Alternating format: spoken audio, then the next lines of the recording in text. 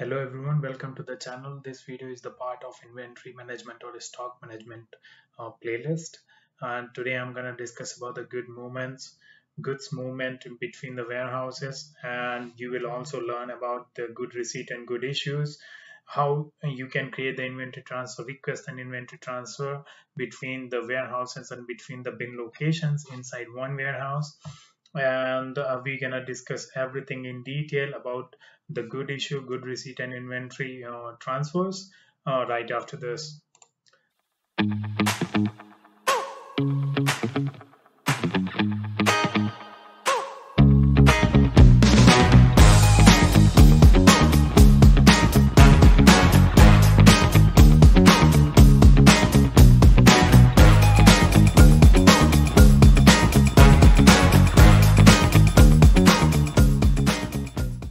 So let's assume that your customer company is using the different warehouses, and trying to move the items between the warehouse to improve the availability of the stock into the nearby location, so that the delivery would be easy of each items accordingly when they buy or sell some items. So sometimes you receive the item into the stock that do not come through the regular purchasing or the production process, right? And sometime also you issued the stock because of the you your company is just discarded or discontinued the product from the market, or you don't wanna your company decided not to continue with some product. So that's one of also case to remove the items from your warehouse.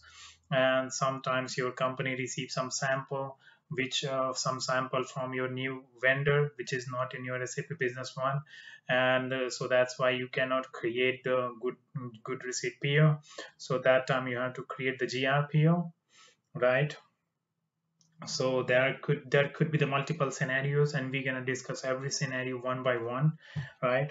So first of all, let's discuss about the effect of good receipt and good issue into the inventory transfer and inventory transaction. So if you see closely about the good receipt and good issue, is that the both form looks somehow so similar.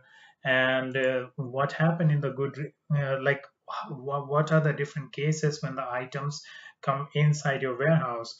So like when generally when you create the good receipt PO, that time, or some you doing the good returns, that time someone sending the item back that time as well, right? And someone doing the good receipt using this screen that time as well. And also the good receipt for the final product from the production, right? So that time also the inventory of the warehouse or that particular item goes up, right? And what are the cases when the good issue happen is like basically when it is the time when the item goes out from your inventory, is like delivering some item to your customer, right? Or issuing or making the good return or the good replacement of the item, of that particular damaged item from to your customer, right, from the warehouse. Or making the good issue for the several cases that time also, right? So what happened is basically the good receipt document are used for receiving inventory that is not purchased or produced, right, in this one. So for example, one of the example could be here is, as I said, you are just receiving a sample from your customer to inspect or check the quality of the product, if you want to continue or you want to give the business to that vendor. So that time you choose to receive it into the warehouse on the good receipt rather than GRPO, because the item is not relevant for the pricing or purchasing analysis reports, right? So that's why you will prefer to for the good receipt. Now, the inventory transfer document, if we open here, looks somehow similar like this. And basically, its inventory transfer is basically used to either move one item from one warehouse to the different warehouse, or from the same warehouse into the different bin locations as well. So that time you can use the inventory transfers. Good issue can be useful where the items are damaged in your warehouse, or let's say some natural hazard come, like the earthquake or the flooding or something, into your warehouse, and it damage all the goods inside, and you will not be able to sell that item anymore, or some expiry product that you want to throw out of your warehouse. So that time you can use the good issue, because because it's gonna reduce the quantity from your warehouse without affecting anything into your reporting. So as you can see that the good receipt and good issue document is somehow similar, and they are look alike. This called the general area one, and this one is the general area two, and this called the table window, and the whole screen look very alike, right? And the good issue and good receipt windows basically trying to affect the warehouse quantity, right? And if you do not specify a warehouse, for example, in the lines, then they're gonna use the default warehouse from the item master data. And like apart from the marketing document, like unlike the marketing document used in the sales and purchasing process, you cannot enter here a business partner, if you see here. And if you compare this screen, like the good issue, let's say, if you're going to compare this with the grpo, then in the grpo you can enter the vendor name, right? But in here there is no information for the vendor, right? So that's one of the difference between the GRPU and the good receipt. There are also some of the difference between the good receipt and good issue document. One of the main differences, like the good receipt document, is allow you to enter the price of the item entering into the warehouse. This one.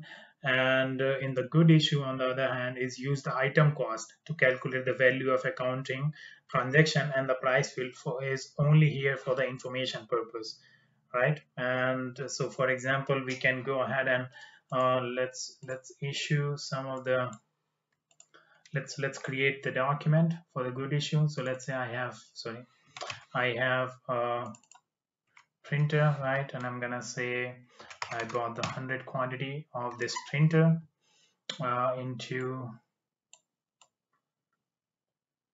we have to I want to select the warehouse too, but I cannot see the warehouse, so I have to enable it from the form setting, right? I'm gonna enable the warehouse here, and now we can see the warehouse. I want to choose the B01, right? And I need the 100 quantity with this unit price. I'm gonna add this good receipt, and once the good receipt added, you will see in the inventory data that in our this warehouse with this bin we have the 100 stocks in our available quantity, right? Is increased by the 100 stock. And in the same case, if you want to issue the item using the good issue, then you can simply go to the inventory transaction, open the screen, select the same item. I want to reduce the quantity with the 50 because they are, let's say, damaged, and I just enter the good issue, and you will see that it reduced the quantity of the item by 50. Now that's my mistake. I picked the different warehouse. I picked the different warehouse because I think I picked the default one, the first one, and it just reduced the quantity from 0 1. But we want to reduce the quantity of the item from, yeah, it's selected the 0 1, but let's say I'm gonna duplicate that, and I'm gonna change the warehouse to the B01, right? And I'm picking the bin location, if like there is only one bin location right now that we having.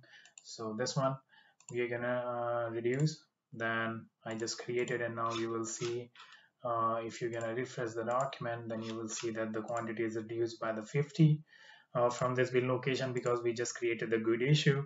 The thing is, while creation of the good receipt and good issue is like, if you're not using the continuous stock or perpetual inventory, the standard feature of SAP Business One, which create the journal entry in every document to calculate the moving average prices from here, then it's not gonna create the general entry with the good receipt or good issue that time, right? And if you're using the inventory perpetual inventory, then saving an inventory transaction is create a journal entry automatically on the background. And what happen is like a good receipt when you create, then it's gonna create a journal entry that posts the value of the good receipt on the debit side, right, of the stock account, and the credit side on the inventory, right? So that simply mean like it just increase your quantity from your inventory, and it just decreases the amount, right? And same thing happened with the good issue, is like creating a general entry that posts the value of the good issue on the debit side, right? So good issue issues issued goods on the debit side of the inventory offset, and decrease the account of the credit side of the stock account, right? So that's how the good issue handled into the inventory perpetual. So now if you're gonna see into the inventory transfer, then I'm gonna say we're gonna use the same document, same item. So you can go to the inventory transaction, open the inventory transfer, and I'm gonna say in the main difference in here, we can see the business partner in inventory transfer, and I'm gonna come into that like in a minute. But if you're gonna in the transferring the stocks, let's say you have some quantity into the different warehouse, but someone asks you for the more quantity. Let's say you have an item quantity of 50 in the one warehouse, but someone asks for the 70, but the 20 quantities belong to the some different warehouse, and you want to move that item from the second warehouse to the first warehouse, so you can deliver all the 70 quantity together to the customer. So that would be the case to use the transfer the stocks. And when you add an inventory transfer from one warehouse to another warehouse, then system also use the journal entry to create a journal entry in the perpetual into the perpetual inventory, right? In that case, and that in that case, what happened is like the journal entry posts the value of the transfer good on the debit side of the stock account and of the warehouse one, let's say, and on the credit side of the inventory account of warehouse two, let's say, because we are just sending the item from the warehouse two to warehouse one. So the quantity in the warehouse one will be increased, and quantity of warehouse two will be decreased. So that's why the credit side of the inventory account for the warehouse two, and the debit side of the stock account of warehouse one. So that's how the journal entry work in this one. Now coming back to the business partner of inventory transfer, so that could be used in the customer consignments. So for example, like the inventory transfer document can also be used to transfer the item to the consignment warehouse, which is at your customer location. And unlike the good issue and good receipt document, inventory transfer have the field, as we can say, as the business partner, the contact person, and the ship to. So for example, once you select a business partner, then you will see all the information, like where is your consignment warehouse. You can select on your customer side, right? And when items are withdrawn for the consignment warehouse at the customer side, you create an AR invoice for the item and quantities used, and each row reference the consignment warehouse in the AR invoice document, so that the inventory is shown as removed from the warehouse when the invoice is saved, right, every time. So that's how you can also use the inventory transfer in the consignment warehouse, right? So for example, let's say I'm using the same item and I want to transfer this quantity to B01 warehouse, right? And I'm gonna try to add, and it's gonna add it into this warehouse into our default bin, right? So that's how you can add it. Now we're gonna also talk about the inventory transfer request. Inventory transfer request is basically a first step before the inventory transfer that can be not gonna affect any journal entry or any stocks into the warehouse. It's just gonna create a request that you are willing to transfer the amount, or sorry, you are willing to transfer the item from one warehouse to the different warehouse or from one bin to another bin. So when the inventory transfer request has the status open, so let's create one first. So let's say I'm gonna use this one, right? And firstly I have to close this one, and I'm gonna refresh the document for the better understanding of the view. And then I'm gonna create this one from 01 to B01 for 10 quantity, right? Let's say, and from this warehouse. Okay, and now if you're gonna add this document, then what happened is, like, once you create the inventory transfer request, then you will see for the issuing warehouse, our issuing warehouse is 01, and here is our 01. So if you refresh this document, then you will see that the committed quantity is increased by the 10, because we want to transfer the 10 quantity from the warehouse 01 to the warehouse B01, and you will see the ordered quantity is increased by 10 into the warehouse where we are expecting this quantity.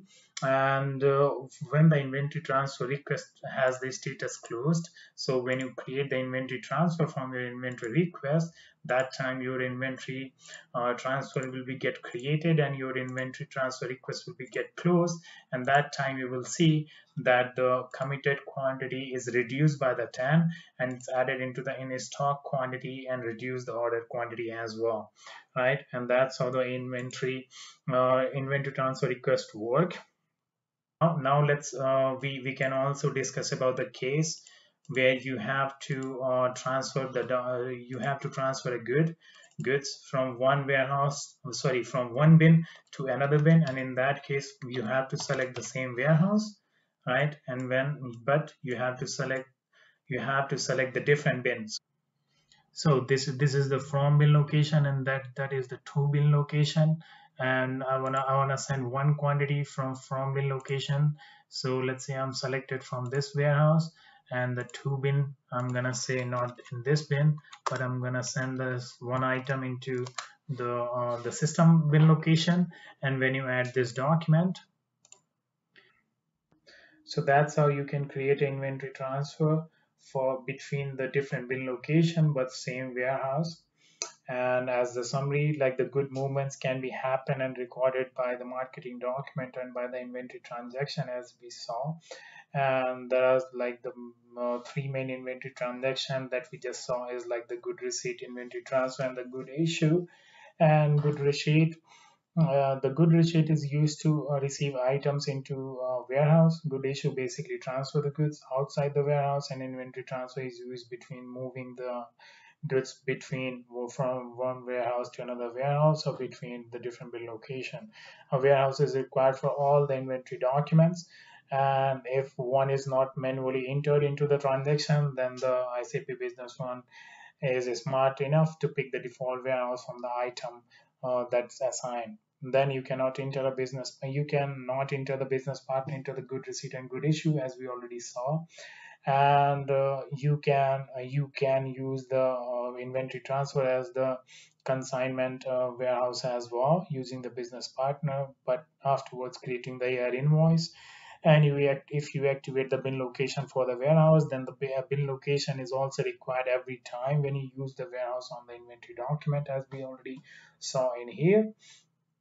And if you're using the perpetual inventory, then each good movement automatically creates the general entry, as we already discussed as well. So this was the whole complete introduction about the good issue, good receipt, and the inventory transfer. If you have any question, please feel free to comment down below. And thank you for watching. Stay tuned. Take care.